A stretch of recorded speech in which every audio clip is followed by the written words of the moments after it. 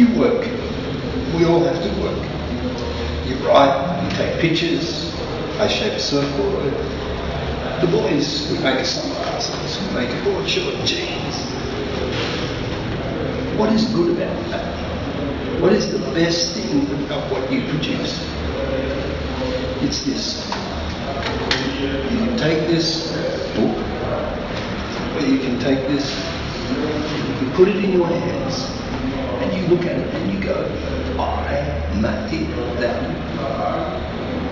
And if you can truly say, I made that, and I am proud of that, whether it's a surfboard or a sunglass or a book or a story, if you can create and hold and say, I am proud of that, I made it, how simple is your life?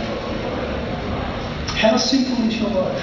Because all you have to do is make what you're proud of, and the rest is easy. But everybody can do that. Everybody can do it with a picture, with a word, with anything. With your surfboard, with riding a wave, with the way you live and treat people.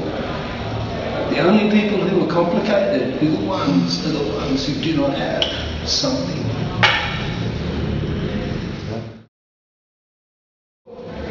It's become complicated for some people. If you are true to your heart, it stays simple. Do you know what?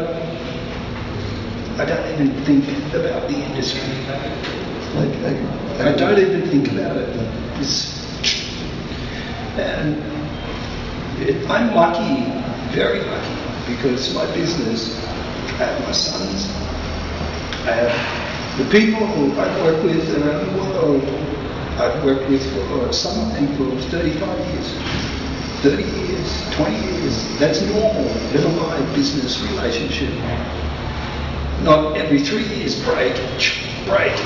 That's. You said before it's hedonistic, okay? I said it's aspirational. It's also selfish. Because when you sit in the water and you look at the horizon, what do you see? You see a straight line, you see waves. You don't see what's on the beach.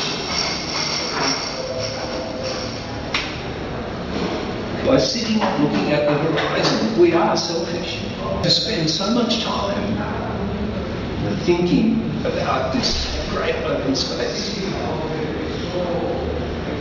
And behind us, on the beach, poverty, politics, pollution, disease, competition, society. You know what? The good thing about what we do is when we turn around and ride a wave to the beach and talk, you have a clarity in here. You can think and you can see through all of that jungle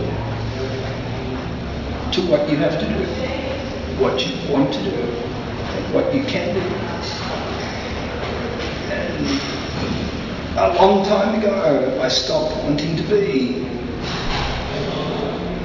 master of the universe. What I want to be is master of myself. And if I'm master of myself, I surf every day. It's a good contract.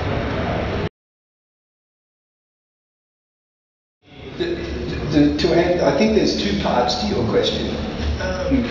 The first thing is competition, like sporting competition. It's good for you because it lets you know where you stand in the scheme of what you are doing, whether you're bad, whether you're middle, whether you're great. So competition is not something to be afraid of. It's something to actually embrace. It's help you to understand, to go to the excellence. Yes. So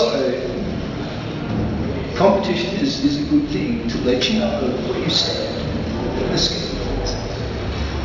Competition as part of the total of surfing, I think it's a necessity because of the excellence.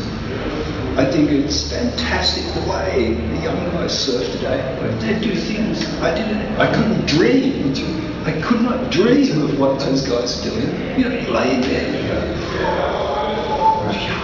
wow. These guys are boing. It's just amazing.